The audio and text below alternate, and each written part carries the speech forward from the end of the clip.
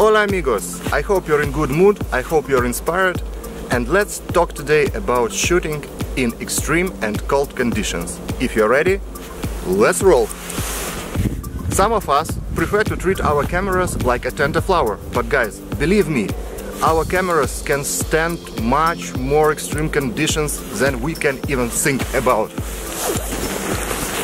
So guys, let's review some tips and tricks on shooting your camera in extreme cold conditions. Tip number 1. Your batteries. Your batteries drain very quickly when it is cold, so keep them in your pocket before you go to shoot. This will keep your battery life bigger. Tip number 2. Don't forget to take with you a rocket blow when you go for a shoot.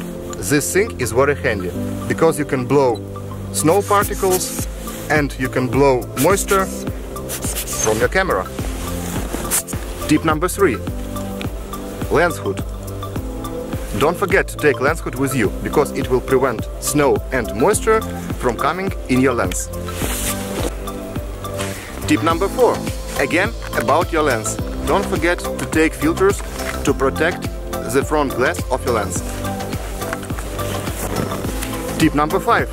Very handy thing, microfiber duster. It is very useful because you can take unwanted moisture or dust or snow out of your camera.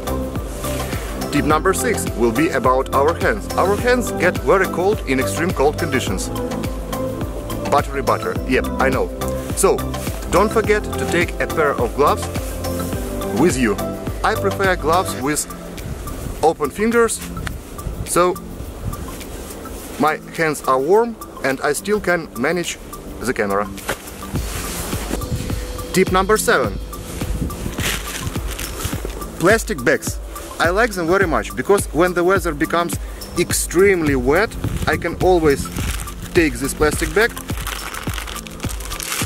put the camera in it,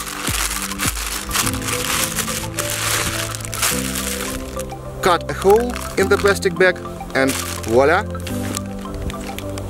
My camera is protected.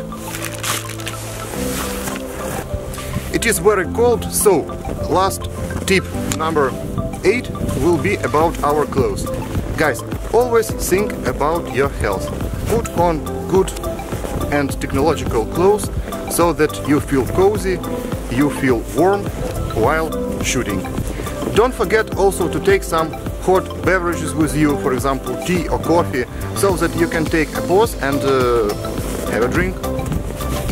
I hope you like this video. If so, hit thumbs up. If no, you can smash it, but I tried my best to make it interesting. So guys, be inspired, be healthy, and see you next time.